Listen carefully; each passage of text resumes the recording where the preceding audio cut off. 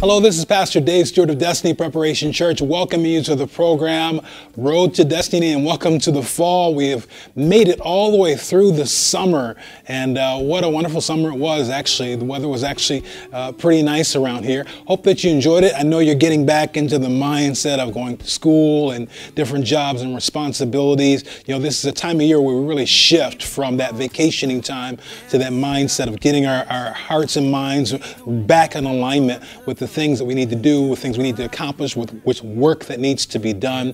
I pray in the midst of that, you'll also take time to make sure that God is a part of that plan, whatever it is that you're going after, whatever next level you're seeking to achieve in your life. Don't forget to make it holistic, spiritual, emotional, and natural. You need to get the whole picture. If you just build one side of it and don't deal with the others, you're going to have a problem. You're going to be challenged. So make sure that you're making that time to keep God in your life, to go to church, to receive something, to be spiritually educated.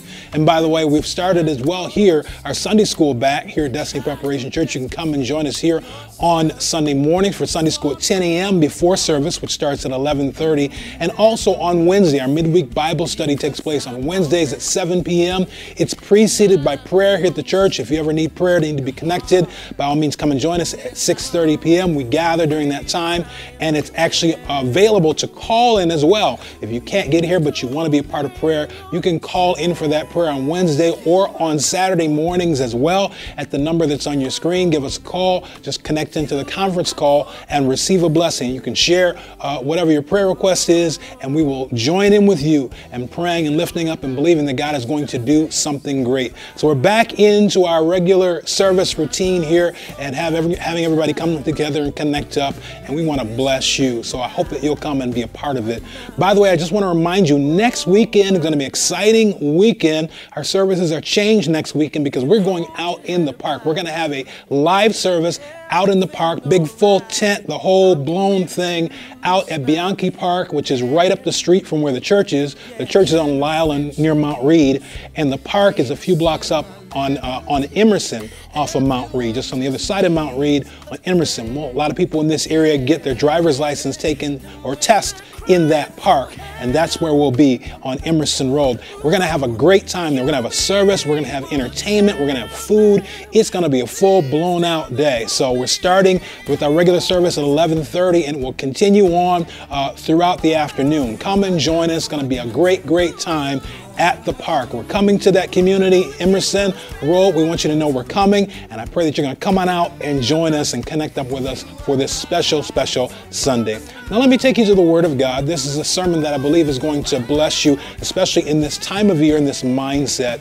In order to really connect up and be where God would want us to be, there are times when we have to kind of get things together. There are some things we need to throw out, and there's some things we need to take on. We need to get ourselves balanced right, and this is the right time of year to be thinking about that. You cannot carry everything continuously forward with you. Some things become weights in your life, and you have to let them go. So there's some things you have to throw away, and there's other things that you're going to need to be able to take on. But you got to throw some stuff away so that you'll be able to take some new stuff on. I pray this blesses you. I hope that you will receive this and allow it to touch your life. God bless you. I hope we'll see you this weekend, and if not this weekend, we'll see you at the park next week. Many times we try and change ourselves when it comes to salvation from the outside in. You understand what I mean by that? We try and change ourselves from the outside in. In other words, we try and change our behaviors when there are things inside of us that still haven't been changed. We try and learn how to smile right, and when we come to church, we learn how to how to speak churchese. Nowhere else do I know people that talk with thous and these, but in the church. Not anymore, right?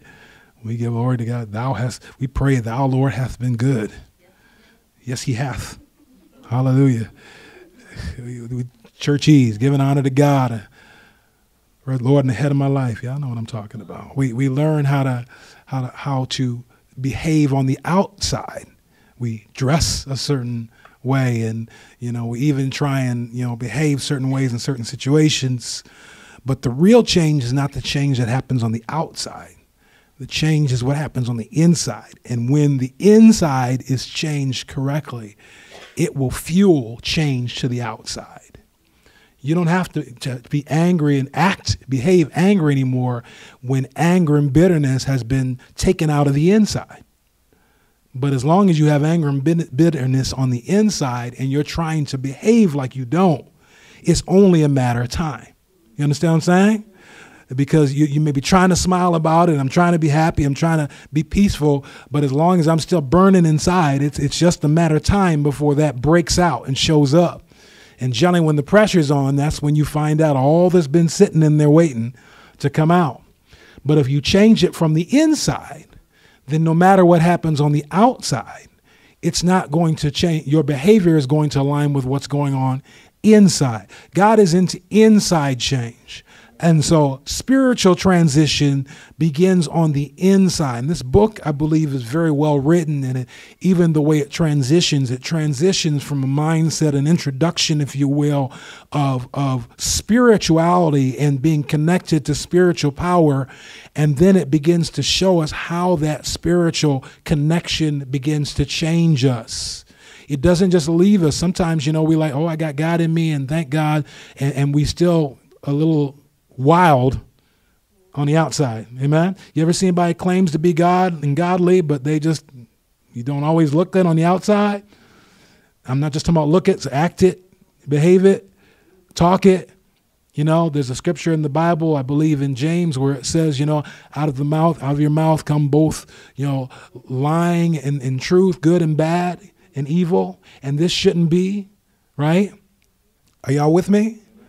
Looking at me like, either you don't know or we on the right track, one or the other.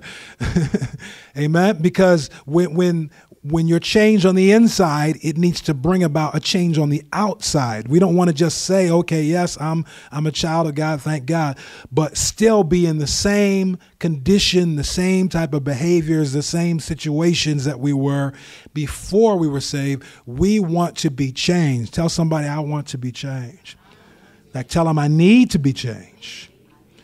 Some of us know there's some things that used to be in us that we need to get rid of. Amen? Any witnesses? Some things that have been trying to hang on to us that we need to let go of. I want you to understand, this is really where I want to dig in for a moment today. The title of this sermon is Throw Off and Put On. Throw off and put on. We'll get back to that in a moment, but I want you to understand this concept that to be saved is to be changed. Those two things go together. Everybody say to be saved is to be changed. Come on, let's say it like a congregation. To be saved is to be changed. In other words, if you're truly saved, you're going to change. If you're truly allow God to touch you, to move inside of you, to have his way. If you're truly transitioning, then there's going to be some change, because I guarantee you in the old you, there was something, at least something that was not like God. Amen. Something. Amen. May have only been a couple things. Some of us is kind of good, but some of us maybe a lot of things. Right? But I guarantee you there was something inside of you. Even if you didn't always act on it, there was something inside of you that was not like God. So if you're going to truly be saved, you're going to need to change. There's going to be some change in you. Salvation, the concept of salvation is to be set free from sin and the price due for sin. That's what it is to be saved. Salvation is to be set free. Thank God, the work that Jesus Christ did for us in dying for us and giving his life was to set us free, to be delivered from sin and the price paid for sin. Thank God for that. Amen? How many of you are glad to know that you've been set free from sin? How many of you are glad to know you don't have to pay the debt? You don't have to pay the price, because y'all know what the price was, right? The Bible says the wages of sin is what? So thank God I don't have to pay the price. Somebody paid the price for me. To be saved is to be set free from the price due for sin. But I want you to understand this, that the objective is not only to have your debt canceled. A lot of times we stop there. People try and get under the blood, try and get under Jesus Christ. Thank God he died for me. And so all this mess I'm doing and going to do and about to do, thank God, amen, because Jesus paid it all, right? That becomes our excuse to do whatever we're going to do because the price has been paid. But I want you to understand the objective is not just to cancel the debt. Jesus didn't go through all that just to make you clean. There was a higher purpose, a higher objective in mind. The objective is to be changed from a lesser you to a greater you or a better you. You're supposed to be different. The outcome of what Christ has done for you is for you to become different from what you were. He doesn't just pay a price and say, just keep on going like you're going. Just keep on doing what you're doing. You're supposed to be changed. We need to be changed. The old you needs to go away. The Bible talks in Romans 6 about the old you. We've got to put away the old me so that we can become the new me. There needs to be a change. You need to move into a life now that is no longer filled or controlled by sin. That's the objective. He had to set you free so that you can live in a situation where you were no longer controlled by it. Prior to what Christ did, you were controlled by your sin. You were controlled. You were obsessed by the things that had a hold of you, the things that drove you, your selfish, sinful nature. It was difficult for you to control it. So sometimes you try to get it under control for a minute, and before you turned around good, you found the oops. It came out again. Why? Because it was still in there. It was just caged up, waiting to get loose, waiting to get free. But thank God for setting us free so that we are no longer bound by that animal of sin that was within us. That's the objective. Tell somebody that's the objective. Say, we must be changed. We got to be changed. That's what it's about. Don't just be set free, be changed. God looks for us to be changed. You know, in the old time church, we used to talk a lot about holiness. Anybody know what I'm talking about? Holiness. We'd hear about holiness every week. Holiness, you got to be holy. You got to be righteous. You got to turn away from your sins. You got to get right with God. Amen. I felt like we were just sinning every week. I didn't know whether it was me or somebody else. I thought I had a good week, but here it comes again. Get right with Lord have mercy. Amen. We've kind of transitioned a little bit because understand this, there's more than just getting right. There's more than just living right, doing right. There's more to salvation than just coming out of your sin. Amen. But you cannot avoid that issue. You cannot walk away from it. It's not like it no longer exists. You cannot bypass that step. Yes, there is a higher level for us to go. God has more in store for us, more opportunity. Not only are we to be saved and to turn away from darkness and sin, but there's so much more for us to be able to step into because we are saved. But that does not mean that you can skip the step of holiness. You can't skip the step of letting go of the things of this world, because as you hold on to the things that you used to be and used to be bound to, listen, first of all, they don't want to let go. So if you don't let go of them, they're not letting go of you. Y'all need to hear that. Let me say that one more time. If you don't let go of it, it's not letting go of you. That wrongfulness, that sinfulness, that evil, that bad attitude, those things, those places you used to go, they're not letting go of you if you don't let go of them. Amen. And if you don't let go of them, they will hinder what God wants to do in your life.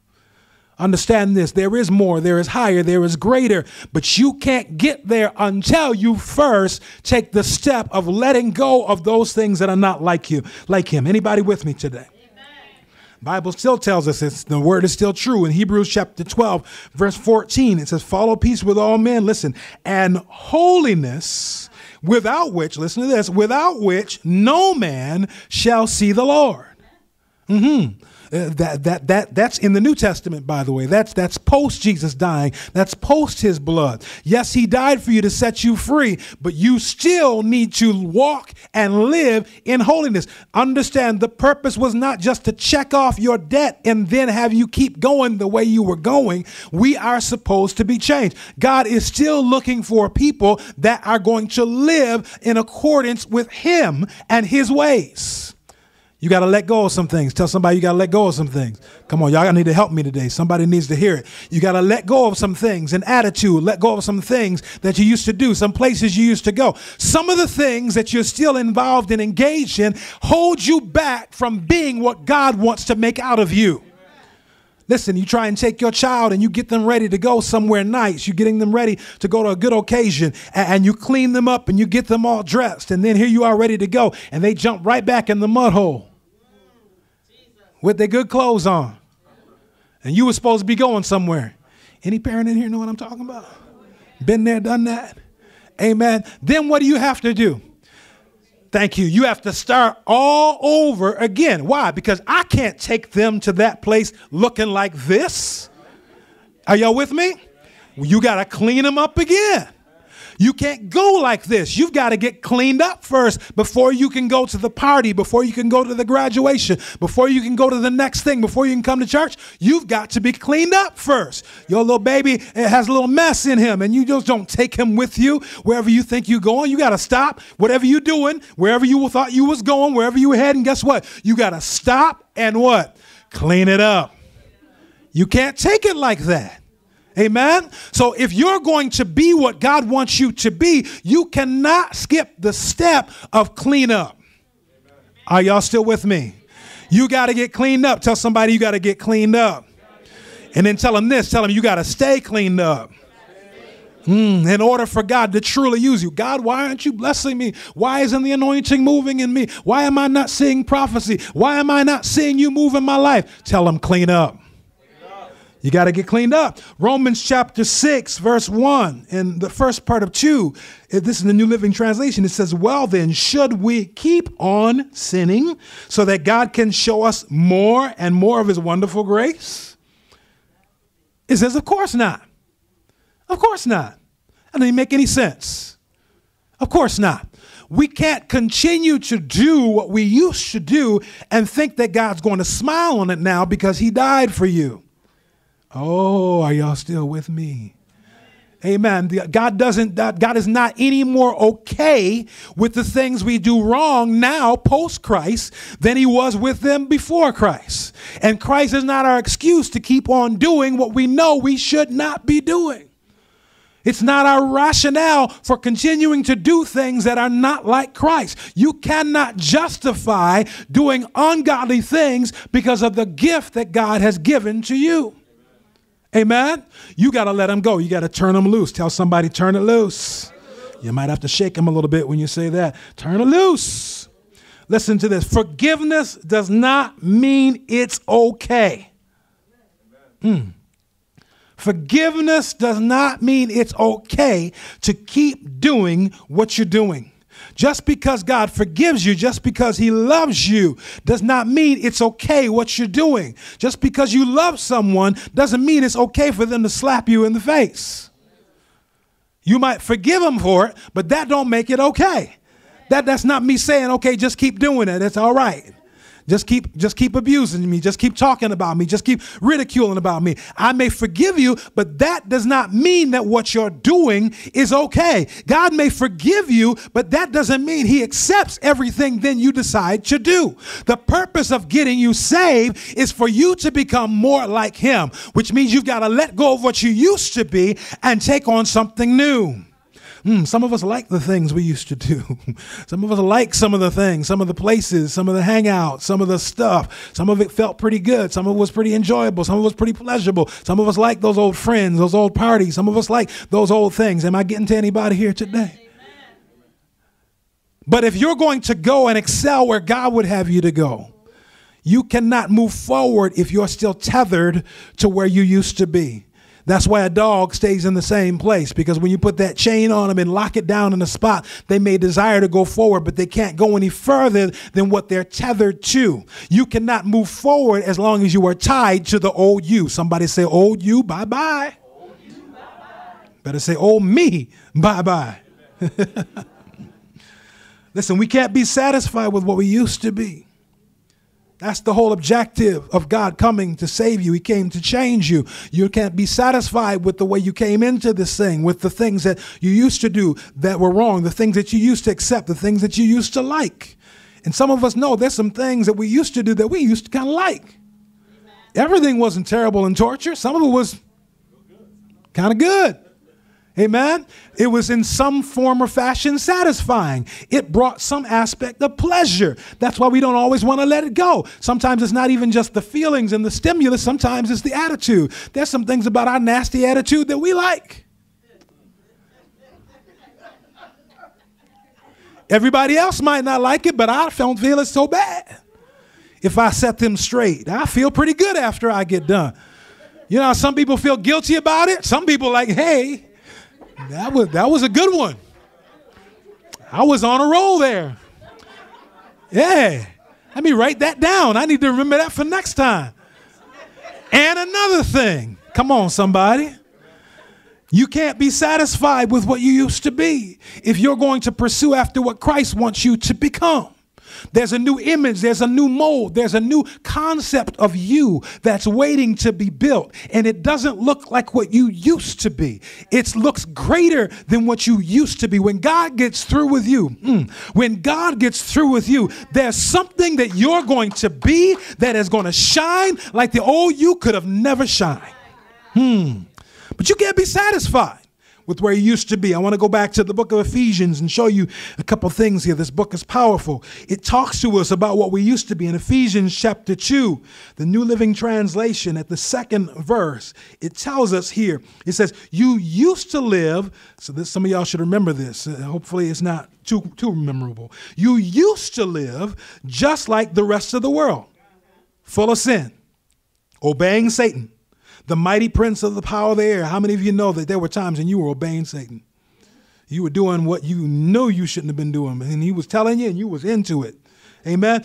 He is the spirit at work in the hearts of those, listen, who refuse to obey God.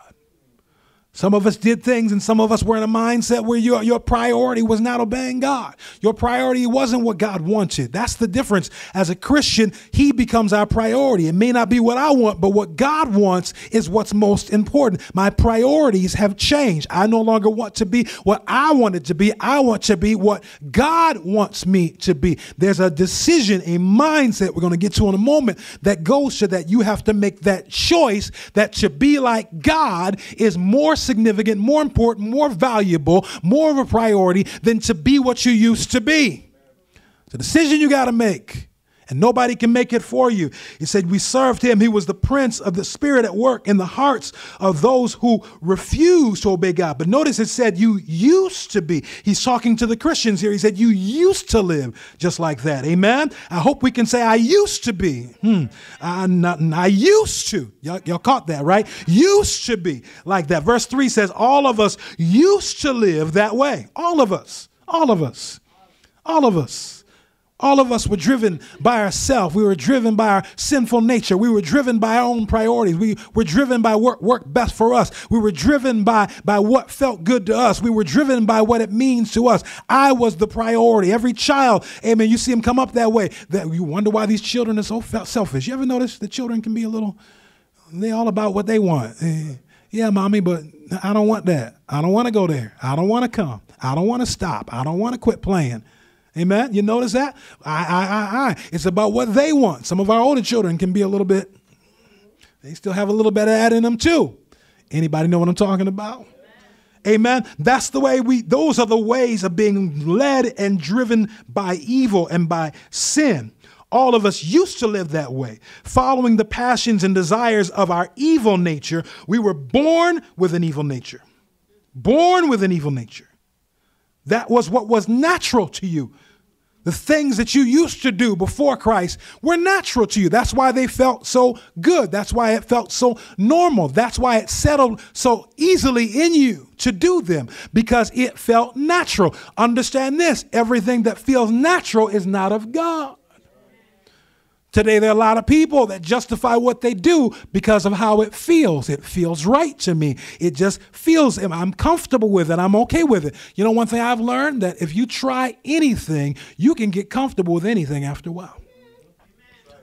I mean anything. I mean, I'm talking out there stuff that you think, oh no, I wouldn't. Listen, you open yourself up to stuff.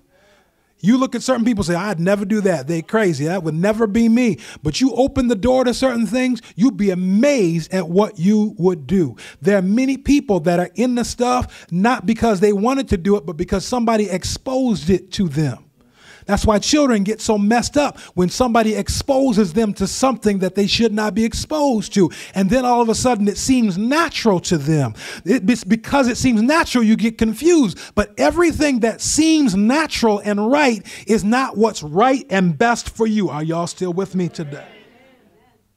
So we were born with an evil nature and we were under God's anger just like everyone else. Verse 4, but God is so rich in mercy and he loved us so very much that even while we were dead because of our sins, he gave us life when he raised Christ from the dead. This is the purpose of Christ, is to cause us to move from our old condition into a new. I used to be like that, but thank God for Jesus Christ, who has come to set me free, not just to pay the debt, but so that I will not be bound by what I used to be anymore. I am now able to become something greater. How many of you are excited about becoming something greater?